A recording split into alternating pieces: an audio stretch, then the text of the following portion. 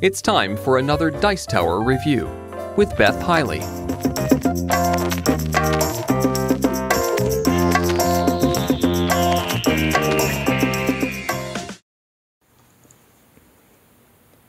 In Seeland, you are a group of merchants who are from the Netherlands, and you are attempting to cultivate this very marshy dike area here. And in doing so, you're going to get victory points. The person with the most victory points is going to be the winner. Now, there's a great diagram in the rules of how to set up this circular area here. So I would just refer to that to get that set up. But each player should have a pawn marker of their color sitting on this last golden disc here. Now, what you also need to get the game started is you need to seed the board with these marshy areas. So there's a whole pile of these in the box, and there's little icons here so you know where to put them. You're just going to randomly lay them out on these correct spots. Each player also starts with 4 windmills in their color, and they're going to randomly place them on a spot of their choice on these little starting windmill spots here. And then finally, each player starts with 1 coin in their possession as well, and we'll describe what that does in a little bit. There are 2 halves to every person's turn. First, you're going to acquire a tile from this middle ring here, and second, you're going to place that tile somewhere on the board. So first, we're going to talk about acquiring tiles. Players are either going to be gaining construction tiles here. That's where you get to build a spot for one of your windmills. Or you're going to be buying some seeds. There are 3 different colors of seeds. There are the black cabbages, the yellow rape seeds, and the red tulips. Now, I'm not going to be turning in any money to purchase these tiles. Rather, I'm going to potentially be moving along this golden coin track here. So I'm going to start wherever this black pawn is. And the rules is called the Guildmaster. I can buy the space in front of the Guildmaster for free. So I can just say, I want that tile. And then I would go place that tile on the board. But let's say I see a really fantastically awesome yellow 7 here, and I really want that tile.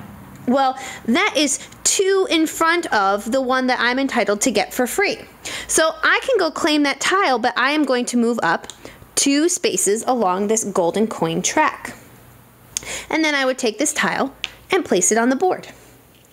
Anytime you have an empty hole here, you're going to fill it in with the appropriate type. So the spots are marked with pictures of what kind of tile you should replace. So this happens to be another mill construction tile.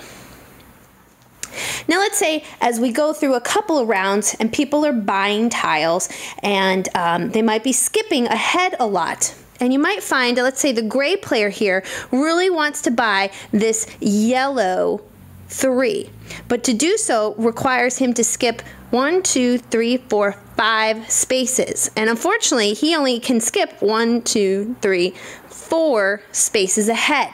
So this track does limit how far around this inner wheel that you can go. Likewise, if someone is at the very end of that golden coin track, they are not going to be able to skip at all because there's no place for them to go.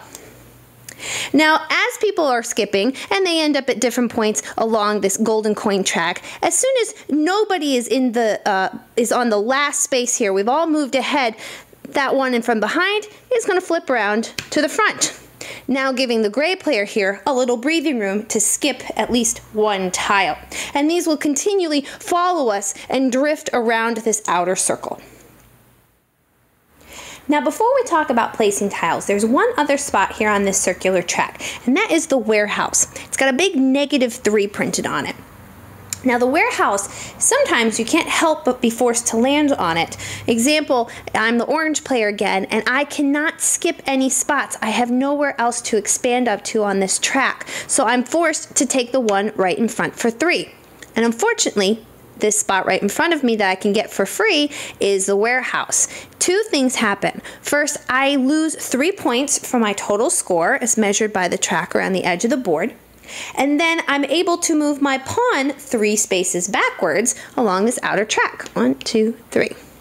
And that then gives me a little bit more breathing room, hopefully to get a tile that's much more advantageous next turn.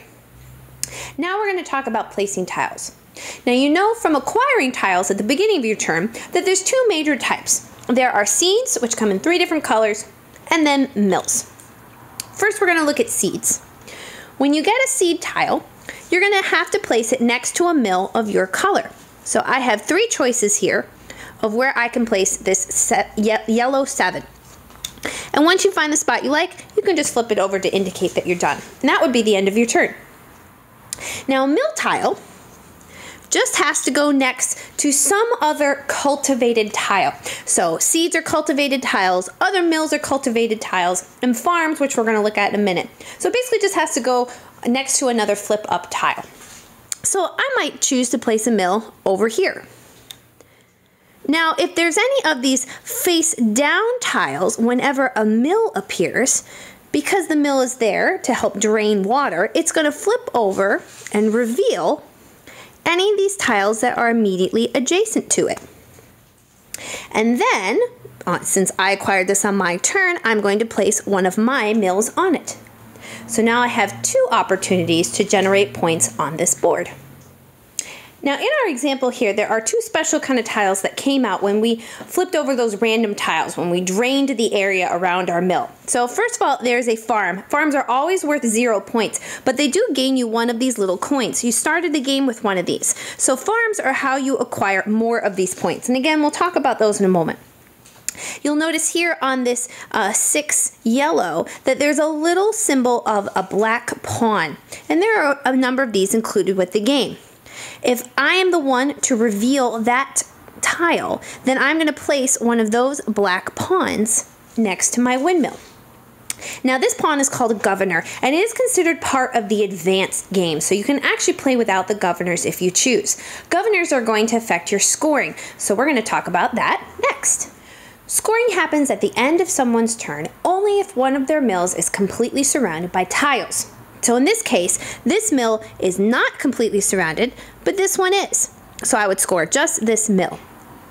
Now I'm just going to add up all the values, 7 plus 3 plus 5 plus 5, for a total of 20 points, which I would mark using the score track around the edge of the board.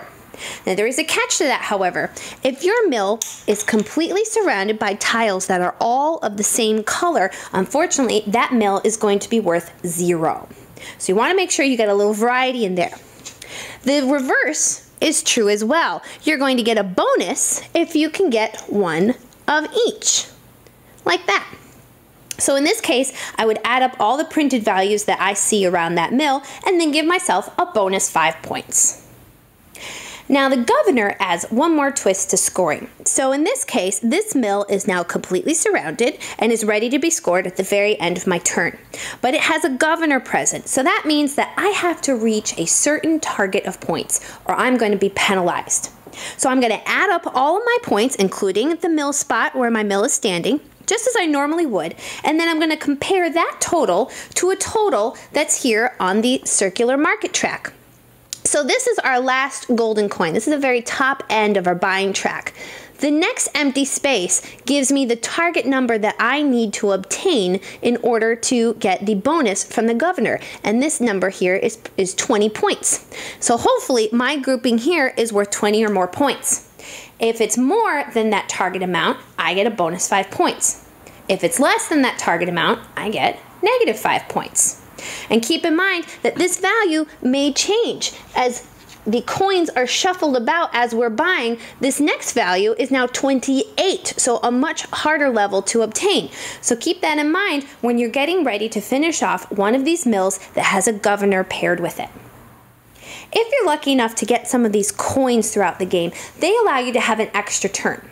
You're only allowed to use one at the end of your turn, but you can basically do your entire turn again and do something different. So used in the correct time, they can be incredibly powerful. And just a reminder that you gain more of these by flipping over farm tiles when you place a new windmill. Now, there are 2 other things to consider when you're getting near the end of the game. Now, we've already talked about how you acquire governors. Whether you get the bonus from them or not, when you clear that mill, you're going to take that governor back to your part of the board. Whoever has the most governors at the end of the game is going to get a 10-point bonus. Now finally, there's also these little high water marks, these little tokens. There's 2 in your player color. Whenever you score a mill, you have a one-time chance to place this out on the score track. So if I had a really high scoring mill, and let's say I scored 32 points from 1 mill, I could place this out on the 32 spot on the track and say, I think this is going to be one of the best, highest point turns in the game. At the end of the game, whoever high water mark, whoever's token here was placed at the highest spot along the score track is going to get a bonus of 20 points.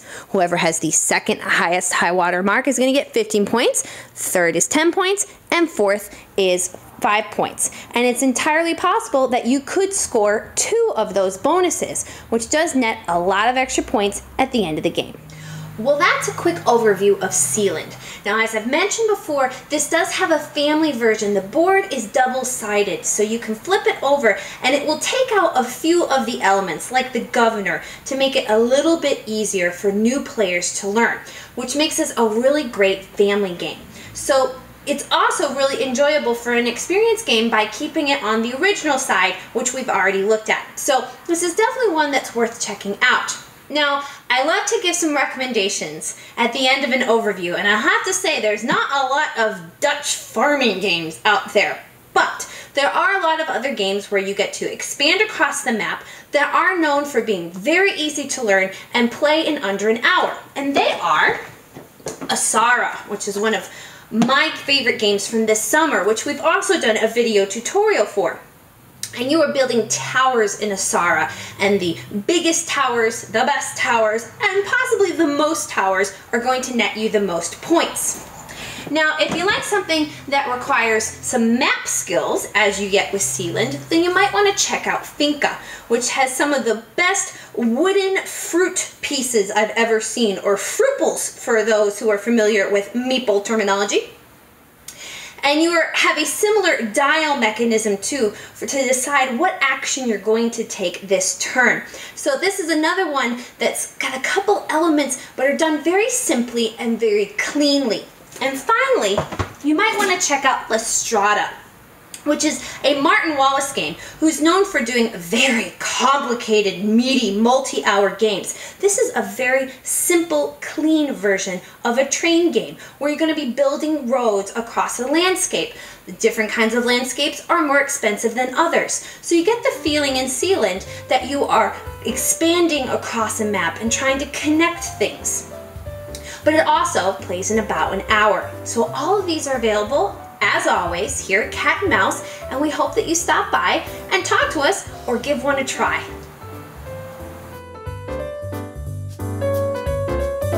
Thanks for watching our review today. For more information about board games, as well as the #1 board game audio podcast, check out Dicetower.com for reviews, interviews, and more. I'm Eric Summerer, and you've been watching The Dice Tower.